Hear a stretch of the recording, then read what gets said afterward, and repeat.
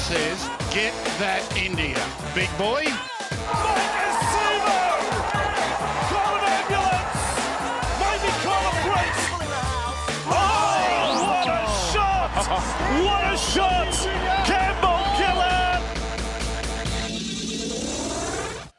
Hello and welcome back to another edition of the Tip Sheet podcast. As always, I'm your host, John, also known as Forty20, joining me for what we thought initially was a quiet week in the NRL and for the Parramatta Eels, but fast forward 24 hours when we had our original recording and then it got all balked and we had to re-record today, it turns out there's a bit of news in the cycle, which is a fantastic thing to actually have that to talk about. So joining me to cover what should be a pretty full slate now on my good mates Sixties and Clint. Fellas, when I spoke to you yesterday, it was a bit of a quiet podcast. I think we actually clocked in under 52 minutes, but like I said, fast forward 24 hours and I reckon we're going to be cracking that 1 hour mark with ease.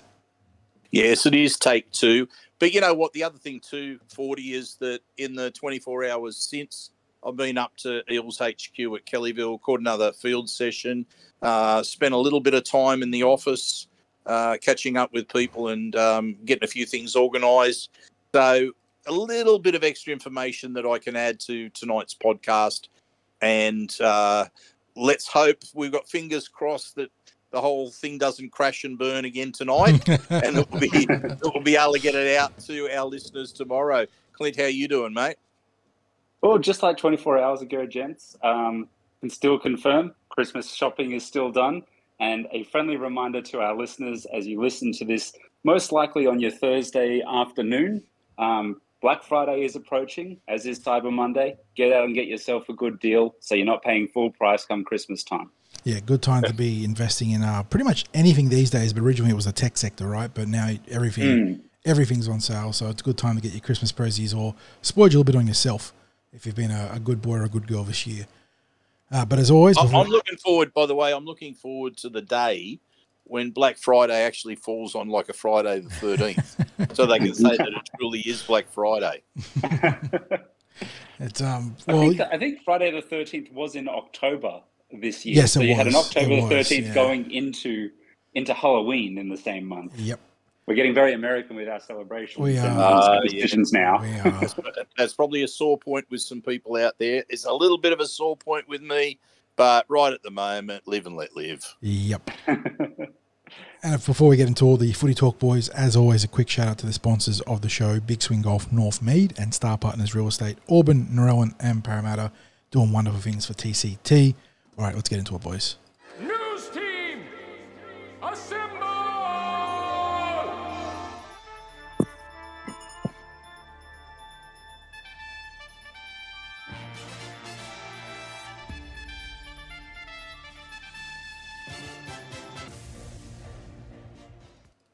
Well, fellas, we're going to kick off as usual with our Eels news, the latest out of Paradise.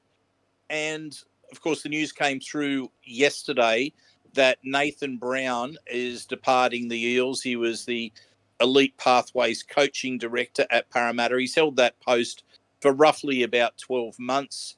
He's moving the family up to the Gold Coast. And we wish him well. We've developed quite a good rapport with Nathan. He's helped us in our coverage of the junior representative season during 2023, hopped on the podcast, was very giving of his time for us. And, I think one of nature's gentlemen, when we recorded last night, and it didn't come through, unfortunately, but when we recorded last night, I made a little bit of a comparison to Joey Grimer in that he always seemed to be in a positive mood. He always seemed to be happy, Nathan Brown. And I think that's a really good quality to have when you're talking about Pathways football. It's, these are young players that are developing their football skills. They're developing into understanding what it means to be a full-time footballer. They don't want the weight of the world on their shoulders. They're going to have, if they progress into being professional footballers, they're going to have a lot of pressures that come their way anyway. So I think it's good to have someone with his experience, but also his demeanour as well. I'm sure he knows when to get tough with people, but also when to be just that approachable fellow that young players know they can go to for advice. I did send him a message yesterday when the news came through about him departing, just to wish him well and to thank him for his time in assisting the Cumberland Throw with our coverage of junior reps. And he responded as I expected that he would, which was, he said, "Oh, always a pleasure, mate." And then I was up at Kellyville today, and in walks Nathan Brown. And I said to him, "Oh, you're still here?" And he informed me that, yes, he's going to be there till Christmas. And I think he is looking forward to a farewell party, or at least the Christmas party anyway, as he indicated. He's not going without a party. So anyway, that's Nate. I guess the thing is, John, you'd probably echo my sentiments about his support for what we were doing during the year, and every bit of feedback that we had from be it staff or players in the Pathways system was nothing but positive about Nathan. Yeah, everything you heard was about how personable and approachable he was, and the advice that he would give you and the guidance that he would provide in that capacity as the coaching director of the Elite Pathways. So he did a bang-up job while he was here. It's going to be a real shame to lose him, whether he's lost to the game for a bit or going to work on the Gold Coast, we don't know. But you wish him the best in his future endeavours, and can only hope that we can do a good job replacing him, because he's been a fantastic part of the Pathways. Yeah, Clint, do you see someone like Josh Hodgson? Because it sort of looked like in him coming straight into the Pathways that he might be being groomed to be the next cab off the rank in Nathan Brown's job. Do you see that happening? Do you think there'll be at some point that he will take on that responsibility? Well, there's certainly an opportunity for him to do so, right? And we're talking about a very intelligent player in Josh Hodgson, and you noted well throughout last year's preseason, going into the 2023 season, the incredible value that Josh was adding off the field for players. And you can only imagine someone of his pedigree would be adding even more value for players in the junior system, in the pathway system. So absolutely, I could see someone like him, not necessarily right away, but certainly within time, taking on a position like that. So he's someone that already adds tremendous value in what he's doing with the junior teams at the moment. It seems only natural over the course of time that he would hopefully be available for an opportunity like that. Well, that gets the departures out of the way in terms of the Eels. There's a whole lot to talk about in terms of arrivals. Now, first cab off the rank, and this was news that broke today, so our podcast going awry last night has allowed us to talk about this today. Steve Georgallis has been appointed as the Eels NRLW coach for the next 2 years. Good news, John?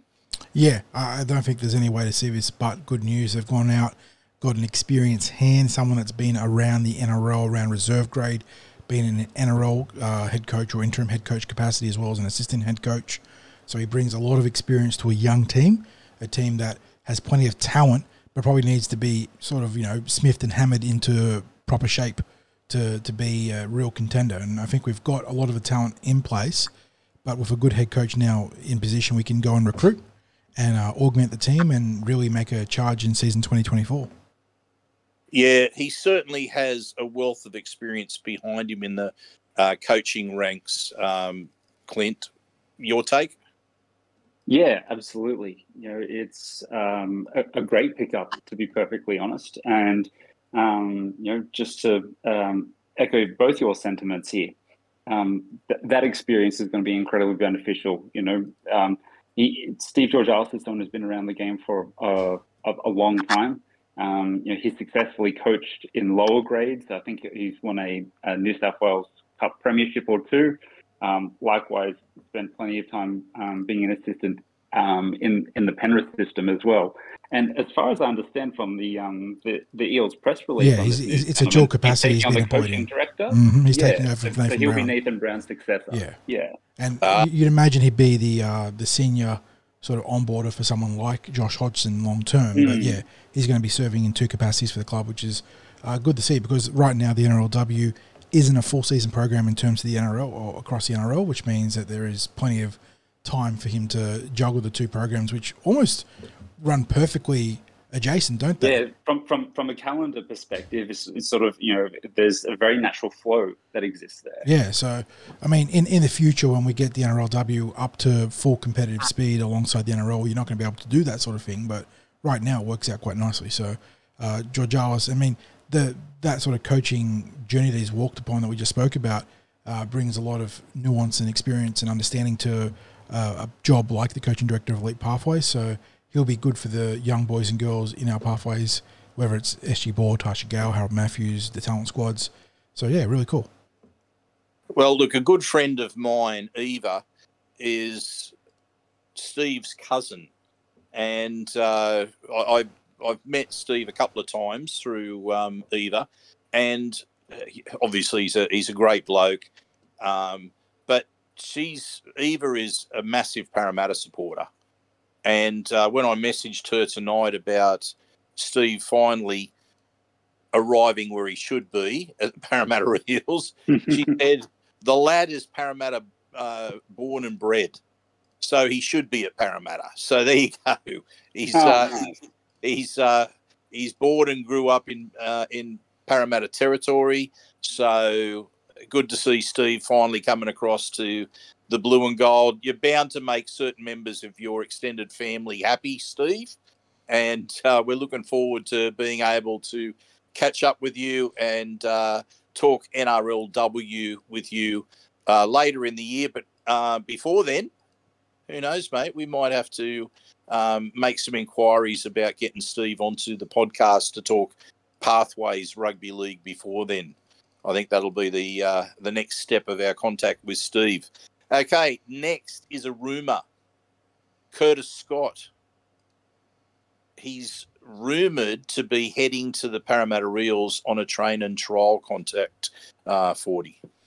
Yeah, he's obviously had a lot of legal issues off the field, and there's no easy way to spin it. He's going to be a polarising pickup.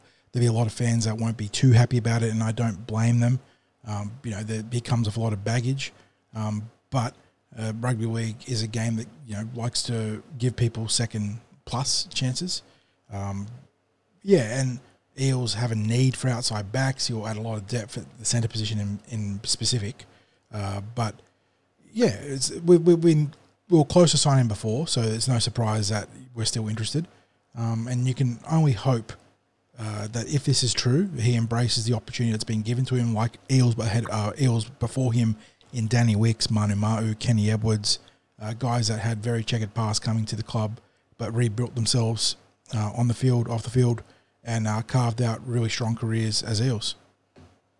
Clint, we know that the Eels like to do their due diligence on potential recruits.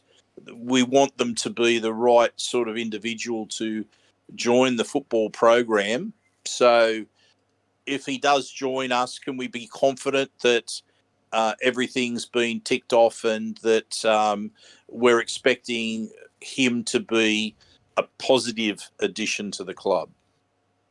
We'd certainly like to assume so, and every professional organisation has its checks and balances in place. So, I'm just going to park the point about his past and we're going to assume that that's being done because we all know that it is.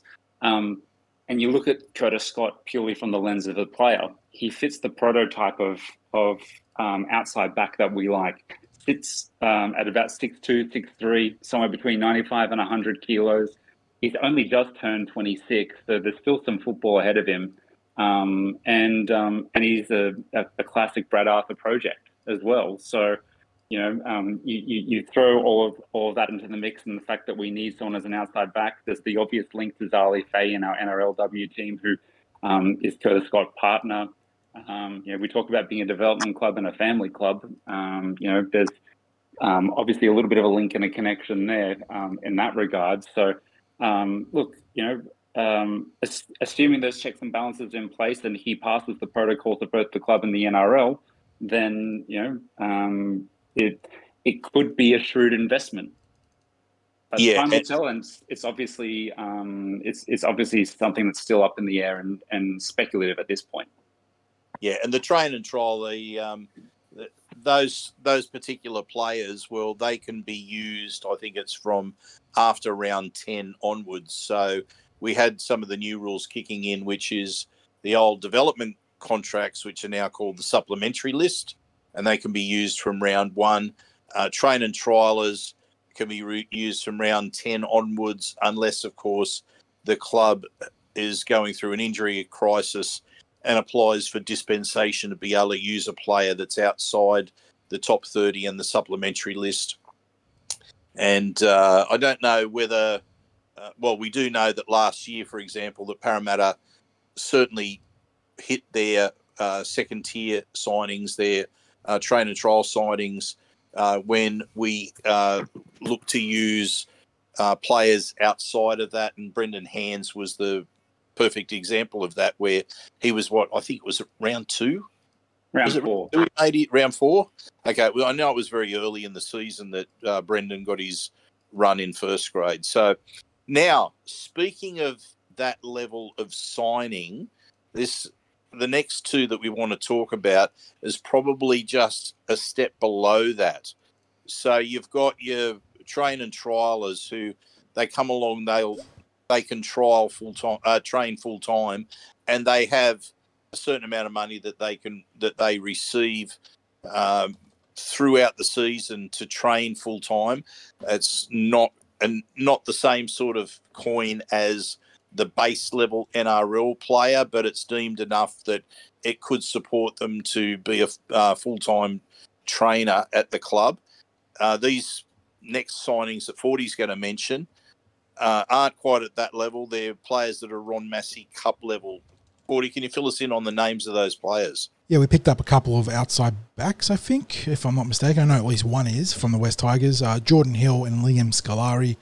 Hill comes with a little bit of not hype, but interest. Seems to be a talented speedster out wide, but has had issues with injury. So rolling the dice on a second-tier signing is never a bad thing. So be interesting to see where he plays out. And Scolari, I have to wait and see how he plays, but Hill definitely comes in with at least a bit of a watch this space sort of energy right now. Yeah, and we saw a number of players that were elevated from the Wenty Ron Massey Cup team last year. We had a couple of wingers and a middle forward that were running around for Parramatta in the New South Wales Cup when the injury crisis hit really full on. Well, I guess it was a combination of injury and suspension last year, because we certainly featured on both counts in 2023. When I say last year, I mean last season. Okay, that takes us out of the new arrivals. A couple of familiar faces, fellas, returned to training this week. And just to let you know, that being Dylan Brown and Maika Sivo. Dylan was there from Monday. Maika was there today. We also had a couple of other faces. We had Brock Parker coming in. I believe he's doing a day a week for he's been elevated from the Jersey Flegg side, getting a little bit of an NRL pre-season. And we saw Ethan Martin, who'd been out for a few days.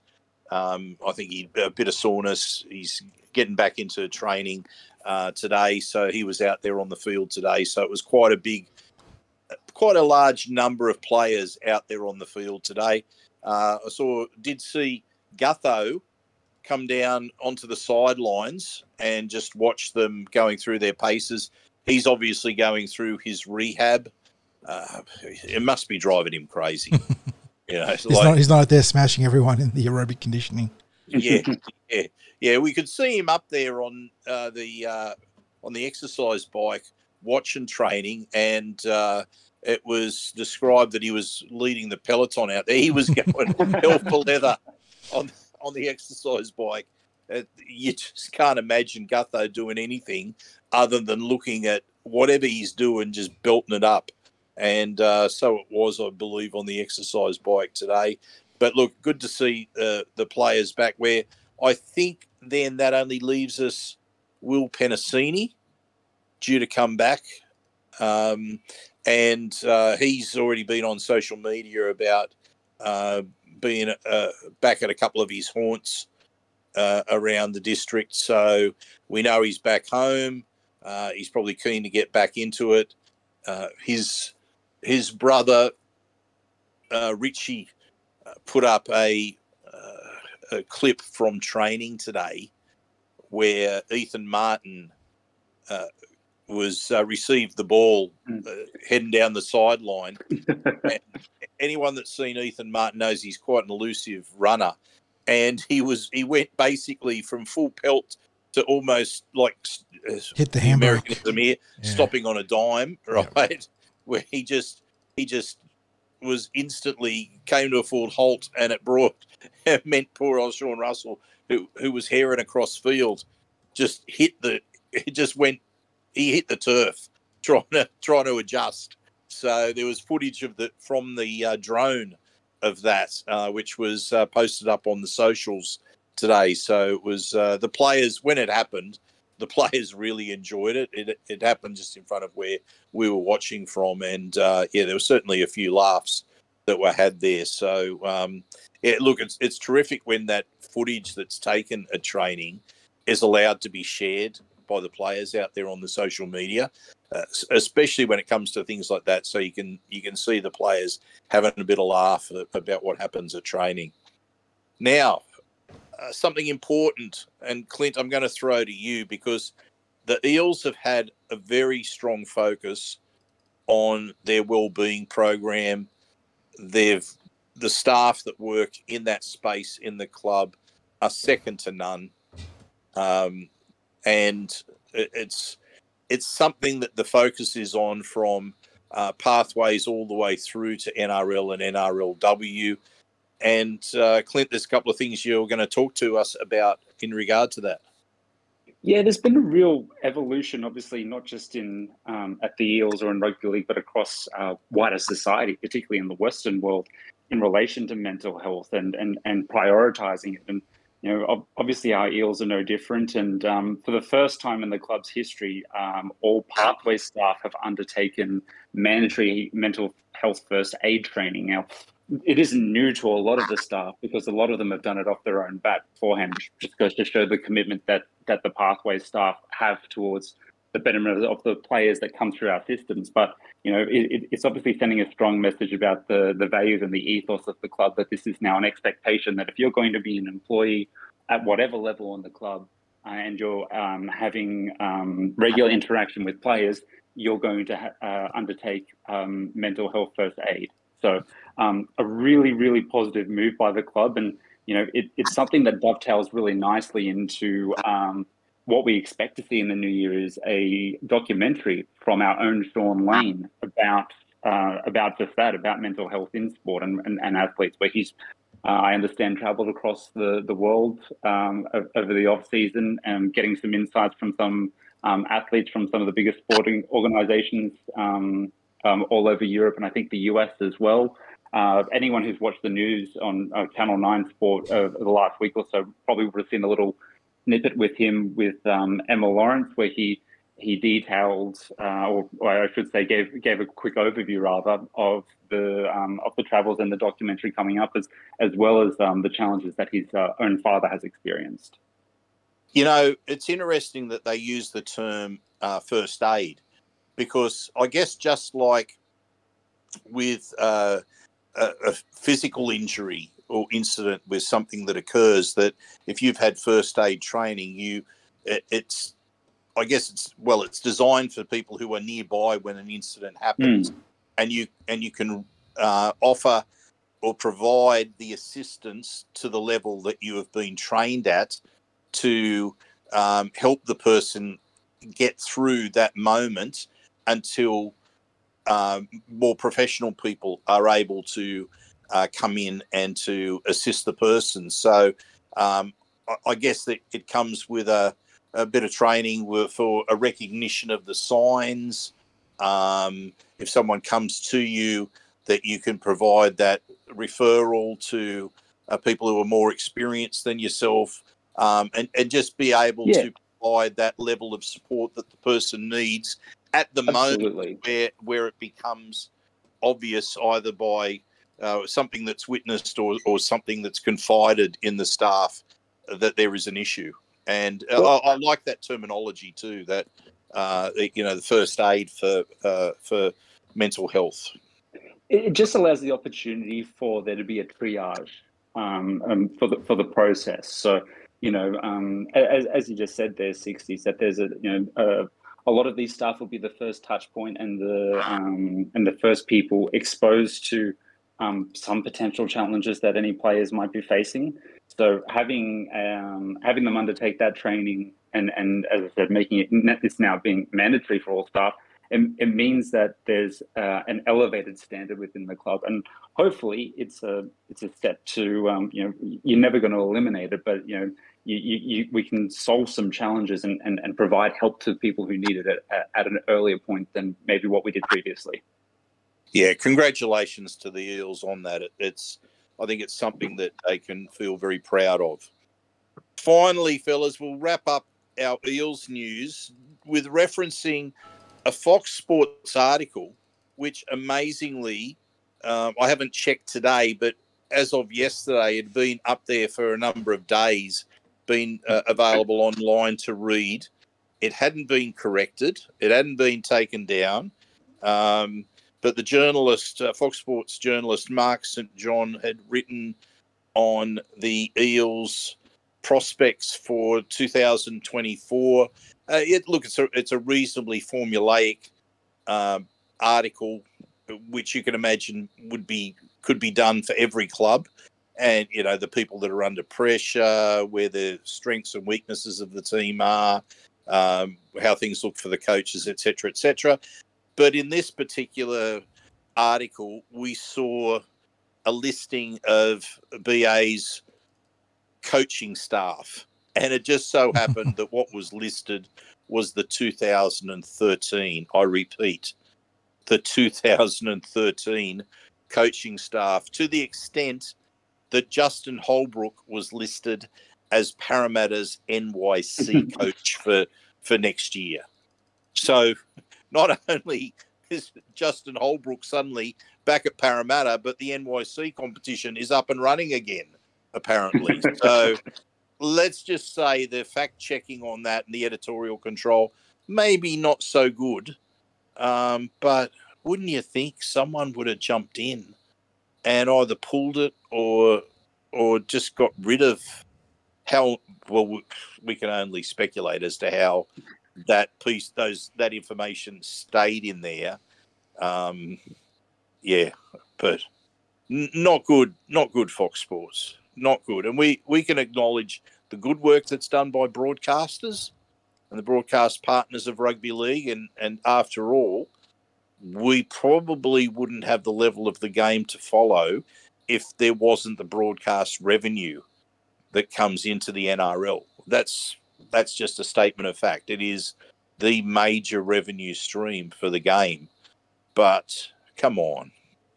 I mean, come on, really. Like, that's just pretty ordinary, isn't it? It's very ordinary. Not even just going back a year or two and getting it wrong, going back a decade. So yeah.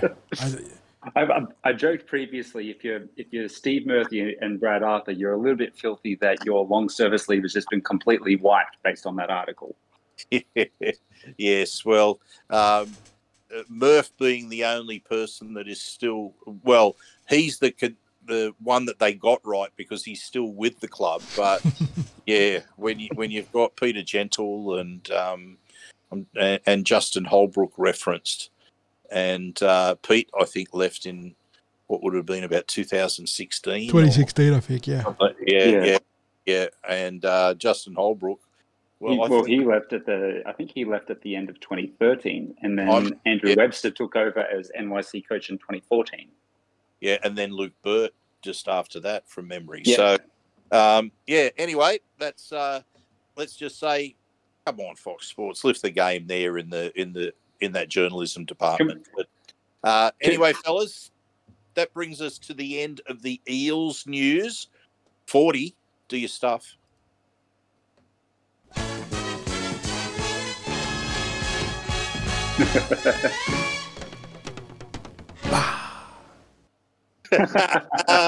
So, for those of you who are used to listening to our podcast, we've referenced that we will let you know the halfway point, so you can go out and grab yourself a cup of coffee, go to the loo, whatever you need to do at the halfway point. Maybe if you're listening to this on your commute to and from work, this is maybe the point when you've arrived at work. But we're gonna give a little bit of a sound bite to let you know that we're halfway through and we're about to swap over to NRL. But man, 40, come on. Was that the best for today? Well, we might just say to our listeners as well that we've laid down the challenge to 40 to come up with a unique sound identifier, a unique sound bite every week. So it's not going to be the same one every week. So if you want to give some feedback on that sound bite, make sure you add it down in the comments and at 4020. Yeah, and let's not have suggestions like Spanish flea and baby elephant walk. Any of those old. Too late, they're already on the list. Or Jeopardy. Have you? Is your mind working on this for you? I've got some awful places I can go with this, so we're gonna have some fun with it. Okay, well, don't let fear hold you back. That's all I'll say. Oh, it won't. I'm embracing all my internet knowledge, so we're gonna go to some real interesting spots. It's going to be a multicultural journey. Okay, a multicultural journey. I'm thinking also the glitz and the glamour of Vegas, because that's the first thing that we want to talk about in the NRL news.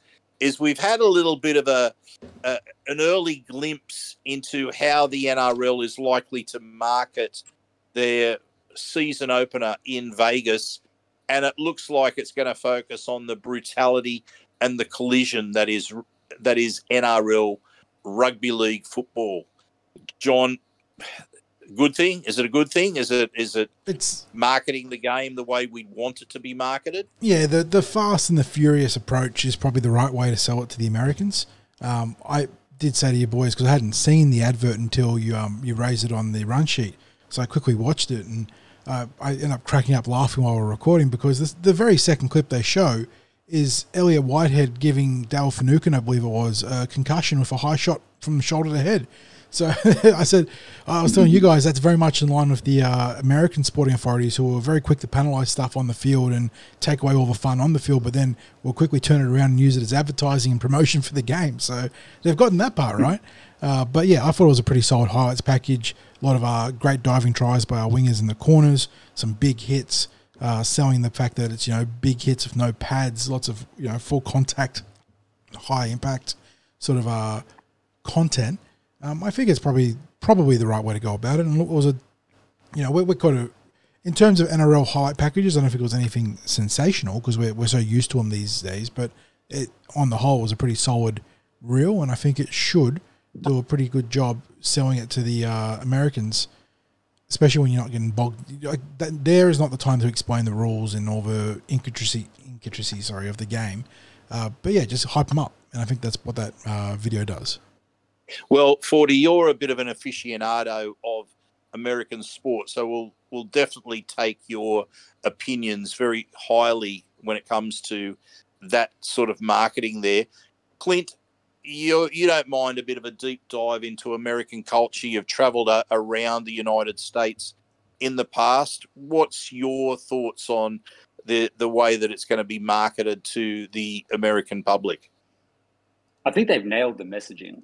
No pads, no helmets, fast pace, absolutely appealing to the low attention span generation that exists these days, and or the TikTok generation, if you want to call them as such. I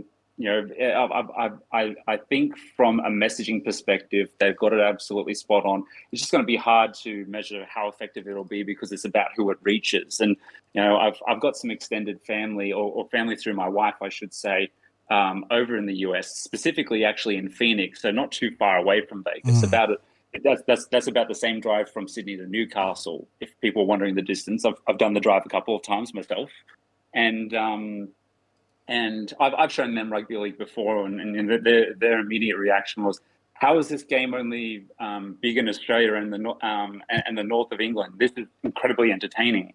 And I actually mentioned that the game was coming over there, and the first thing they actually said back to me, funnily enough, is like, "When is your team playing? Because we don't want to go and watch unless it's your team." So that was pretty cool. So you might have to wait a few years yet for that one. Let's see how they go. They go these first couple of years, but the appeal of the sport is absolutely there. It's something that if it gets in front of the faces of Americans, they love it. And the way in which it's been marketed for these season opener. I think is spot on. It's just a matter of getting in front of the right audience. I know for a fact, because I got a friend who was over at Allegiant Stadium only just last week watching the Raiders and the Jets play an NFL game, and they had the ads on screen. Poor bastard. There. Oh my God. Wow. Like the context of a Raiders-Jets game, given that the Jets have lost their starting quarterback who was a star, but Jesus, that's like watching the West Tigers and the Bulldogs play. Well, it was a welcome surprise that rugby league came on the screen, and it was the first thing that's when I got a message. I think it probably would have been about like 8 or 9:30 in the morning, so it certainly wasn't too early. It was in the midst of work at the time, but he's gone, "Why am I watching an NRL ad at Allegiant Stadium?"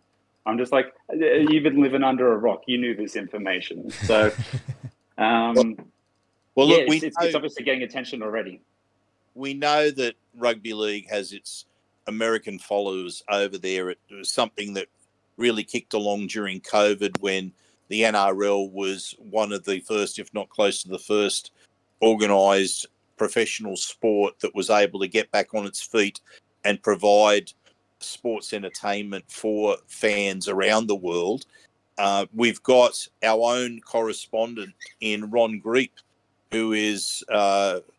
What state is Ron from, John? Can you remember off the top of your head? Was it Illinois? Yeah, he's a Chicago boy. Yeah, I think. Yeah, so he's got the trip already planned, got the tickets bought. And happy Thanksgiving to you, Ron. If you're listening, if you're listening, I assume it'll be on Thanksgiving.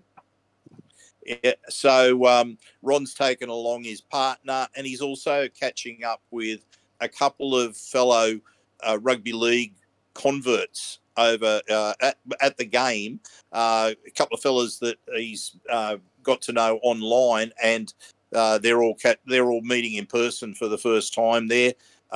They bonded over the love of rugby league. I think you wonder how many of those experiences are going to be happening over there. I'd imagine it's going to be an interesting combination of Australian tourists going over there, maybe some expats that are going there to watch the game. You'd maybe also have the people who are new converts to rugby league and are there because they've developed a genuine love for the game.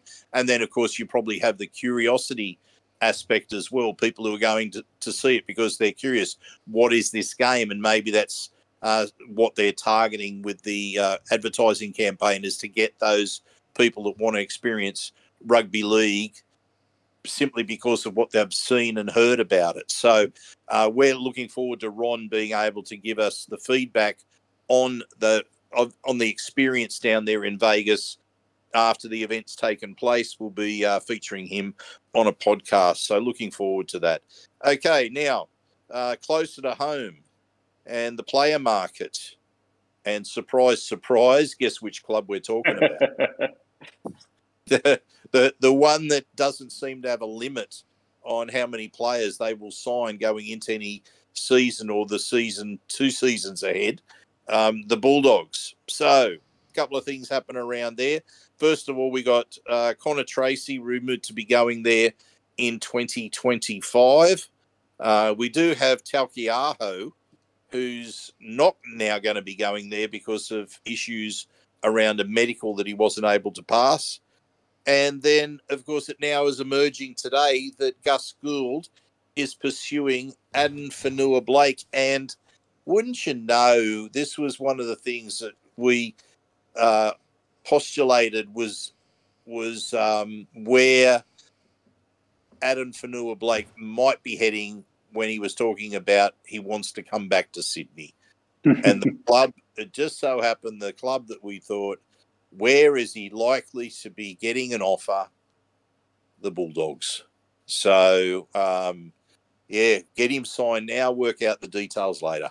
I think that seems to be the way that they are operating when it comes to things like salary cap or the top 30 roster. And good luck to them if they are able to manage it, signing people when they're available and then working out who to shed later, or working out how to balance the books later, but they can successfully do it. Well, it's something that is obviously working for them. But here's the question, fellas. So I'll put it to each of you. Those players, if they pick up both of them, Connor Tracy, Adam Fanua-Blake, are they huge difference makers for their premiership prospects? Let me dial it back a bit. First of all, are they value added? And then secondly, is the values so great that they change their premiership prospects when they arrive at the club? John, first off. I don't think there's any question that Adam Fanua-Blake especially is a value add, and Connor Tracy, I believe, is also a value add, although his value comes in his utility sort of application, being able to play 1 to 5 and also in the halves as the sort of supplementary or secondary playmaker. And we know Gus loves a utility. And goodness, do the Bulldogs love a utility. If you are able to trade players in the NRL, the Bulldogs have created a market scarcity on utility players. They hold all the cards. You want a utility player? Come to us. But unfortunately, you can't trade assets in the NRL, so they're just hoarding all the utilities for whatever reason. Brad Takarangi just played in the Pacific Cup for Cook Islands, so they want to give him a call as well. I'm not ruling it out. And look, if you get a prop like Adam Fanua-Blake, there is no doubt that you're a better team. The problem is for the Bulldogs is that they're 1, 6, 7, 9. Just none of that screams. Even with the acquisition potentially of Connor Tracy, we're talking potential because it's not a done deal yet, and it's still over a year away if that's the case. You're talking about a team that does not have a strong spine, is still missing a frontline playmaker to be the field marshal, the general, the game manager, however you want to label it, and you go across their spine. You've just paid fullback money for Stephen Crichton. Now you're talking about not playing him there after 12 months because the talk is that Connor Tracy will play fullback. So you guess you got a good player in Stephen Crichton, but you're paying him marquee money to play unfortunately the least premium position in the NRL these days. It has gone from being the most important and glamorous non-spine position to being, a position where you sort of just throw whoever you can into the centres. And that might be news to Stephen Crichton that, hey champ, you're only our short-term answer at fullback. If that was the case, he'd probably be somewhat unimpressed. If they do end up signing both, of course they're a better team. I don't think it solves their problems though. I think that they're still at best a fringe top 8 side, and they're going to remain to be at best. And this is a very generous at best, more likely to be a bottom quartile team than a upper half of the ladder team. Until they fix their spine and they get the playmaker and they have the ability to actually go, set for set, contest field position and territory the way that the best clubs do. So that's their problem. They can open the checkbook as much as they want. And obviously you hope that if you're a Bulldog, you're hoping that Fanua-Blake can be your Roy Asatasi or something like that in terms of being that talismanic signing that marks the turnaround. But they've had a few attempts at a Roy Asatasi at this stage. Yeah, they certainly have. Clint, are you on board with 40 there that the Bulldogs' spine is their major issue? Big time. And they know it too.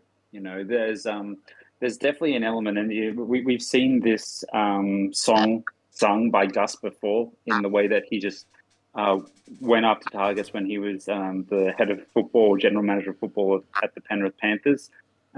And he didn't have any qualms in moving on players on long-term contract and big money in order to facilitate the changes he wanted in any given year. And, it definitely feels like a case of history repeating itself in that regard. If you're a Bulldogs fan, you're kind of hoping that the end justifies the means, and it ends up similar way that it did for the Penrith Panthers down the track. But I won't hold my breath on that one just yet. But yeah, absolutely, the spine is incredibly problematic, and it's been that way for a number of years. Even in the successful years under Des Hasler, I mean, they didn't have names that screamed out or that were household names. They certainly had serviceable players around a bunch of players who were very elite in other positions that supported the style of football at the time when rugby league, or we're going back about 10 years ago now, was a lot more wrestle focused. But thankfully we've come out the other side of that style of footy and moved back to a more attacking based brand of rugby league in more recent years comparatively. But yeah, look, until they get a good 7, or at the very least a very good half. And I'm not meaning to say that as an insult to either Toby Sexton or Matt Burton, but neither of those players are just at that level as halves at the moment. Matt Burton certainly has proved himself as a high quality centre and a serviceable 5'8" in the right team. But those guys at the helm at the moment, they need a lot more support around them to be successful and to I guess agree with what 40 said. Bottom of the 8 at absolute best, and I think that's a stretch. Okay, now we also have one of the former Penrith players, because we mentioned some Penrith players there in what was happening at the Bulldogs, what has happened. Another former Penrith player who this time was found at the Sharks, we're talking Matt Moylan, has emerged that he's off to the Lee Leopards in the English Super League, so he's parting ways with the Cronulla Sharks effective immediately. John, how do you think, first of all, it's a smart move for Matt Moylan, you'd have to say, probably a move that judging from the reaction of supporters to Matt Moylan during 2023, it's a move that the club's probably happy with as well. Yeah, well, it's a bit of a trodden ground sort of topic, but he's the sort of player that will go to the Super League and do very well. He wasn't a top-line NRL playmaker anymore. He still had moments, and when you still have moments in the NRL, it means you're going to be pretty good in the Super League. The other thing, too, from the Cronulla perspective, is that he was blocking young. I say young. I think he's still relatively young. Sorry, that was my computer giving me a notification. Trindle, the other half there, blocking his pathway, and Trindle had been doing really well in reserve grade and also being a good foil in the 6 jersey for the Sharks when he got his opportunities with Moylan out. So no surprises that they're happy to move him on and get Trindle into a full-time capacity role. I think this is probably the best thing for both parties. And yeah, I don't think it unclogs that very backlogged backline pathways that the Sharks have with a lot of players, including Connor Tracy, being held out of first grade. But for Trindle in particular, though, it does get him into the NRL, and I think that's probably a good thing for the Sharks.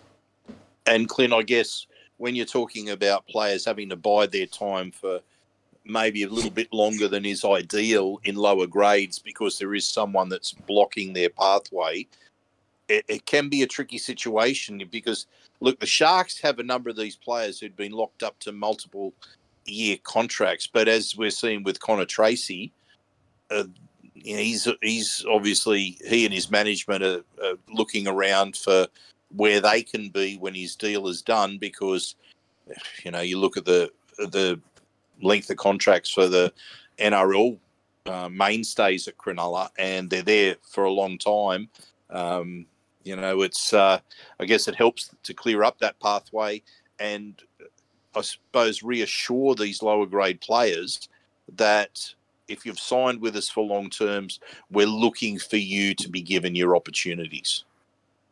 Yeah, Braden Trindle's the big winner out of all this, and if you see any sort of the online comments from Sharks fans, you'd say that they feel like they've won the lottery themselves with this, and that's not meant to be a mark against Matt Moylan's name because he was a very good player for a number of years in the NRL and achieved plenty. Played Origin, played Test football, I think he did everything other than win a premiership. And, his time in the NRL was probably extended by that very good season that Cronulla had when they finished second year before this season. And, I think that resulted in a 1-year extension for him. But,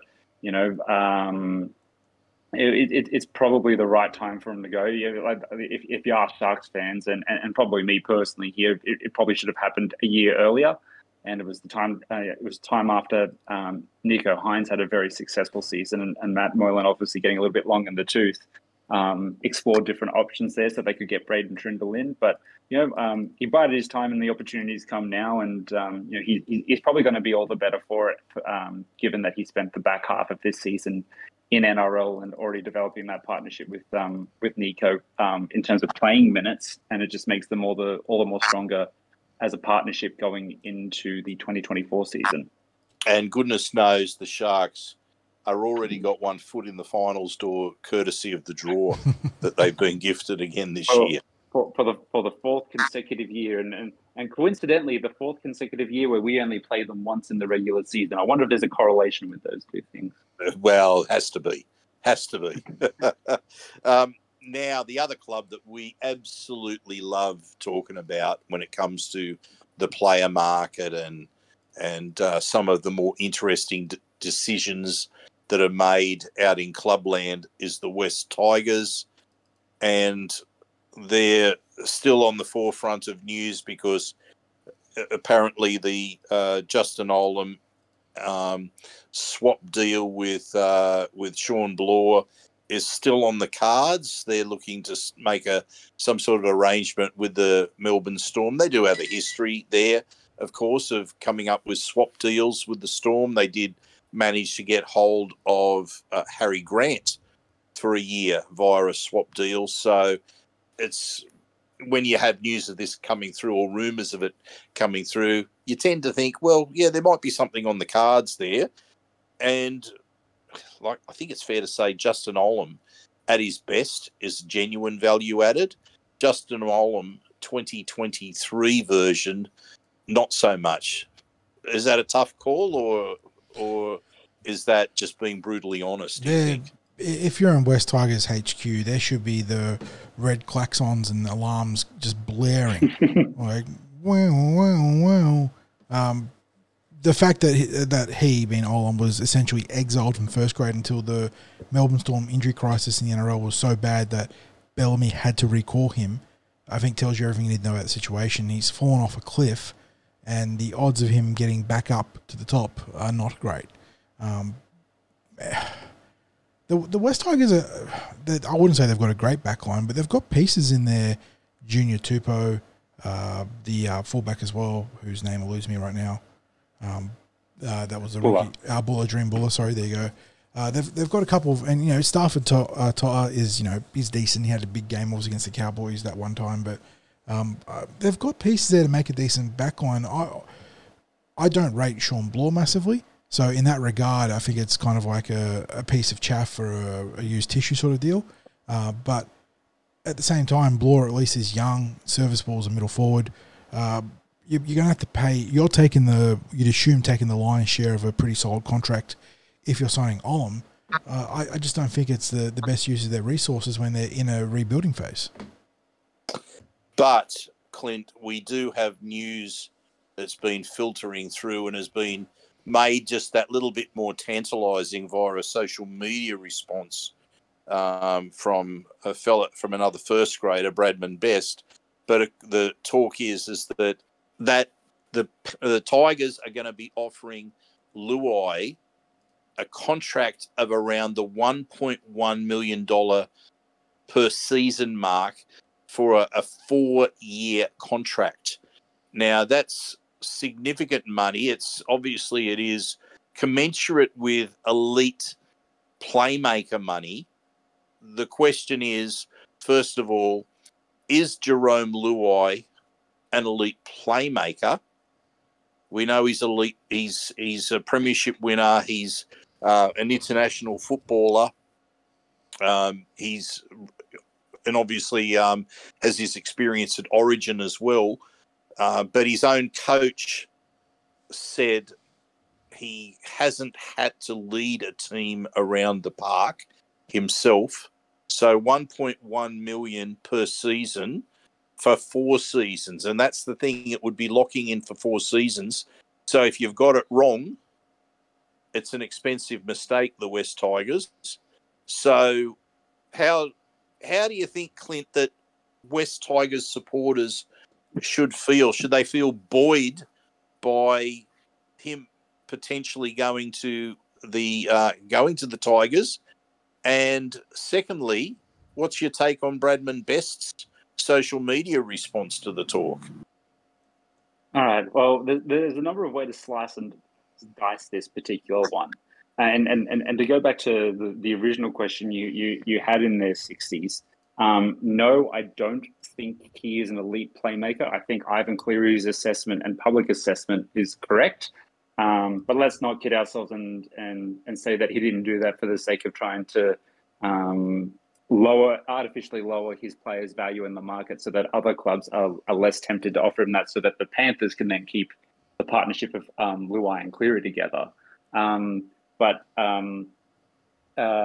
if you're the Tigers, you have to be ready to, and willing to take a risk. Is this the right risk for them at this price? Maybe as a player he might be, but at this price, no. But that's also part and parcel of the game that you have to play, and they're going to have to make an offer like that to get someone. And then the question becomes, if not him, who? And the answer to who is I don't know. So by virtue of marketplace conditions, they kind of put themselves back themselves into a corner where they almost have to make this type of an offer to a player like him. And given that other halves are locked up long term, you can kind of, I guess, rationalize to a point how they got to this position and why they might think he's their man. If you're Jerome Luai, you hands down take this deal. It's time to get paid. You've got 3 premierships. Your stock is highest at this point. It's time to sell, baby. He'd be silly not to. He'd be sacrificing, probably the better part of $500,000 to $1 million over 4 years not doing this. Life-changing money for almost anyone, and it would put him in the position that as a young father, he could guarantee himself that he won't have to work again with that type of a deal. I think that would be a very wise decision in the grander scheme of his life when he's already won 3 premierships. We're not worrying about his quote-unquote legacy being ruined here. He'll have those to his name for the rest of his life. So go get your cash. If you're the Tigers, and you're Tigers fans, this should be a very familiar tale and something that has you worried and concerned. And it makes you wonder whether they're potentially making some of the same mistakes again, because as you quite rightly said there, 60s, if you get it wrong, 4 years is a long time to be paying that type of money. But they're in a position where they have to take a risk. And if they want to take their risk on Jerome Luai, then so be it, go for it. I don't think it's a risk that anyone watching from the outside looks on with any confidence, and it's absolutely at risk, massive risk of being lol at Tigers yet again with this. And I think it's riskier or a higher chance of not working out than it is working out. But that's just the market situation at this moment. And an unstoppable force meets an immovable object type of scenario. So it's kind of marrying up both. For the Tigers and Jerome Luai. Luai wants to get paid. Tigers have the means to do it. Tigers want a half with a pedigree and a reputation. Luai's got that, albeit he hasn't necessarily manufactured that exclusively for himself. It kind of seems like on the surface it could match, at least initially. Yep. So 40, you've got Luai's got 3 premiership rings. He's heading to an organisation that's been described as a bit of a circus in the past. So you've got the 3 ring circus scenario there, and I guess he can feel proud about 3 premiership rings. Is he at risk of joining a club that's about to get their 3rd wooden spoon in a row? It's unfortunate for the Tigers. It is very much a possibility. What you got? It maybe if you expect Redcliffe to go backwards massively, which I don't think's on the cards. You got the Bulldogs, St. George. I think the Gold Coast probably got too much talent to be in the contention for the spoon. Maybe Newcastle, if it ends up being that 10-week run was, just catching fire and that was it, and they sort of default back to who they've been for a few years. There are contenders for the spoon, but the Tigers unfortunately lead the pack. And picking up Jerome Luai, while it's a big signing, you talk about priorities, right? And we were chastising the Bulldogs about going after a prop and utility fullback ahead of their priority need as a halfback. And it's very much the same thing with the West Tigers. Luai, there's no doubt he's a talented player. I imagine that Benji sees shades of a young version of himself there in terms of the ability to be explosive off the left and right foot, carve up in broken play, be a threat running the ball. But Jerome Luai is being sheltered by the, strongest spine and middle field playing unit when you're talking about Nathan Cleary, Isaiah Yeo, Dylan Edwards, and, the dynamic edge forwards in Liam Martin and before that Viliami Kikau that have been out at Penrith. They've been able to create an environment for him to play the perfect brand of football to take advantage of his skills. And I don't think the West Tigers can offer that. I understand they do need to make a signing. Like you cannot just sit treading water as the West Tigers. You need to make a splash. I just feel like this is not their guy. So, yeah, the free rings for the premiership, the free rings for the circus, and maybe just the free wooden spoons coming their way. Yeah, and look, just as an acknowledgement, as Parramatta supporters, we've been there. We know what it's like to be sitting down the bottom of the table for multiple seasons, and we're not looking too far back when we're talking about back-to-back spoons. When we're looking at 12 and 13, 2012, 2013, the 2011, I think we finished second last. And then 12 and 13, the spoon. Yeah, Jared Hayne beat the Gold Coast Titans, didn't he, in the last round 2011 to flip the spoon around. Yeah, Luke Burt might have even featured in that game at halfback. At halfback, you're right. You are right, yeah. So, and let's also be honest that the calibre of player that West Tigers are attracting at the moment is far and away higher than the calibre of player that the Eels were attracting back in 2012, 2013, when we were overpaying for players who were close to retirement or would have been regular in reserve grade at most other clubs, and we were really paying through the nose for some of these players. So, the Tigers are probably doing a little bit better on the recruitment front, but again, the game has changed a little bit even in the last 10 years. And we also acknowledge, and again, it's the shout out to any West Tigers supporters out there, that first of all, you've got great resilience in sticking with your team during these times. And we also acknowledge that it's not always the players that are the reasons for the club struggling on certain fronts. There's strange decisions that seem to go on around the Tigers. Sometimes it is recruitment decisions. Other times it's been coaching appointments or sackings or just the general demeanour around the club that something just doesn't quite feel right. At some point, you're going to go up the ladder. Okay, so here's a quick call. All you have to say is yes or no on this one. It's not too hard to there's only one way to go if you're sitting on the bottom. If they added Luai, first of all, Clint and John, would the Tigers climb the ladder? And secondly, would they climb into the top half of the ladder? John, first of all, you. Do they climb the ladder? For season 2025, right? Yes. So do they climb the ladder? I think Luai is probably worth a win or two for the West Tigers as much as I was panning the signing. So I think they arguably do climb the ladder. Okay, do they climb to the top half of the ladder? No. Okay, Clint, do they climb the ladder? Yes. Do they climb to the top half of the ladder? Definitely not. Okay, So let's wrap up the West Tigers there. I'm sure we'll be coming back to them next week about something. Finally, it looks like that at the end of this season, the partnership between Steggles and the Roosters is over. It's over. You know what? As much as we like to shit on the Roosters and make fun of their salary cap, that is actually an iconic NRL combination. And the fact that it's over is actually, it's not a big deal, but like it kind of, it's the end of an era. Yep, true. I mean, imagine having a sponsor that looks like your mascot. Yeah, it's just perfect. Like the colours match, the logo, like, you know, is literally a brother or sister logo. It is literally the most on brand you're ever going to get. Yeah, it is the end of an era.